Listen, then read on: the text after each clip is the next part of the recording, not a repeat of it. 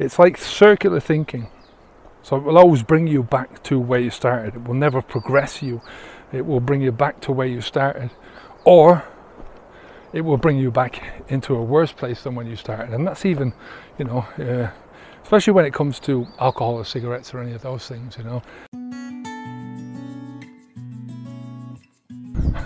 It's getting a bit breezy up the top here. Today I want to talk about 5 ways that anyone can push through the tough times when it comes to stopping drinking alcohol, stopping any habit. You can use this same stuff for getting rid of cigarettes. If you're trying to stop drinking alcohol and you want some help to stop, we've got Habits V2, which is our program. We've also got down below, we've got a free course that you can take. It will help you. It's called our Quick Start Preparation. It's part of our Habits V2 program. We've just released it to everyone from the beginning of this year, and it really is just it's less than an hour, but it will really give you the mindset. So change your mindsets in a certain way that will help you to move forward. So have a look at that. It won't take you long to go through it. All right, let's go on with this. The first thing that I'd say to you is just to keep as close to reality as you can. By that I mean, don't bullshit yourself. Bullshitting is I'm a big believer in trying to stick to reality. I'm a big believer in trying to not trying to see through my own bullshit more than anything else. And I've been a big proponent of the bullshit theory for a long time. I've bullshitted myself for a long time. But reality is tough, and there is no shortcuts to this. There is no. I think you always come up against what I call the bullshit limit, and the bullshit limit is that bullshit is short term. That it will only see you through the short term. It's something that is the tool of instant gratification. It allows you to do the things that you want to do in the moment, but it really cuts short any long-term plans, and it stops you from making those short-term plans. It has limits in itself, because bullshit has always got limits, but it also limits what you can do, right? And it's an important thing to understand. It's like circular thinking. So it will always bring you back to where you started. It will never progress you. It will bring you back to where you started. Or it will bring you back into a worse place than when you started. And that's even, especially when it comes to alcohol or cigarettes or any of those things, it's important to understand that, you've got, it's not easy to implement these things sometimes, but it's one of those things that you should really be implementing or trying to implement. Whenever you're pushed or harassed, or when you feel that you're being defeated, there is always an opportunity to learn. There's always an opportunity to think, well, how can I learn from this? I see this a lot when people fail, when they have a slip up, and they, through all intents and purposes, most people just want to stop. And when you decide that you want to stop, you don't want to go back onto it again, but there's for me, most of the time it shows your values at that time, what you value at that time and what your preferences are at that time. So you have to look in and dig underneath that and find out, well, what is it that's given me these thoughts? Why is it that I went back?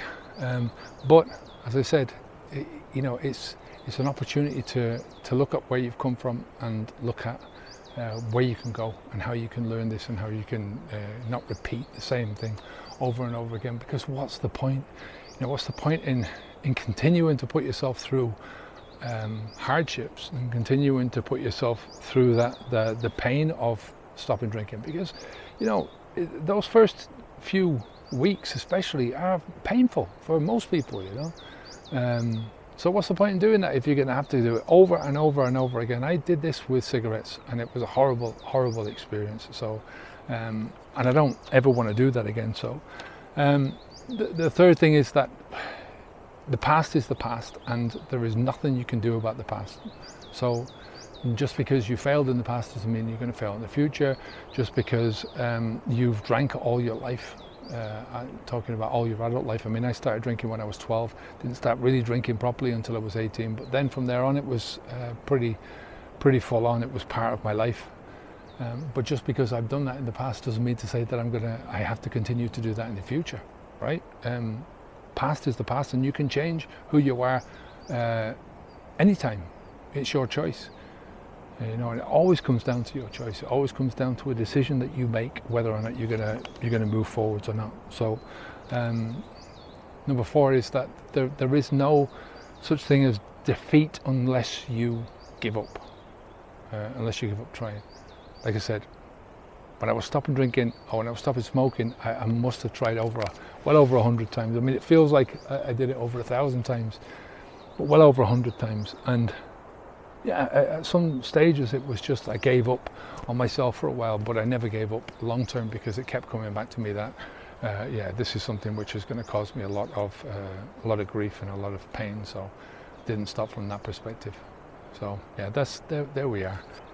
You know, I learned so much since I stopped drinking. You know, I was a wreck when I first stopped drinking alcohol, and I didn't know who I was or what I was going to be or any of those things about myself. And it's only through doing things, going through your own crap, wading through the bullshit that you have for yourself, that you get out the other end. You know, so you know, I think this leads to the final point, which is that hard times lead to the greatest moments in your life.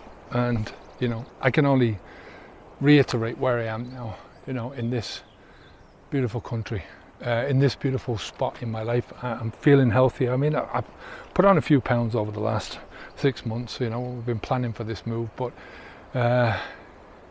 where I am now in the frame from where I started out from 10 years ago, or nine and a half years ago, is just it's amazing to me that I've done this. And I hope that's an inspiration to anyone else who wants to come up after me, that there is no impediment to you stopping drinking alcohol and improving your life, only the ones that you put in front of you.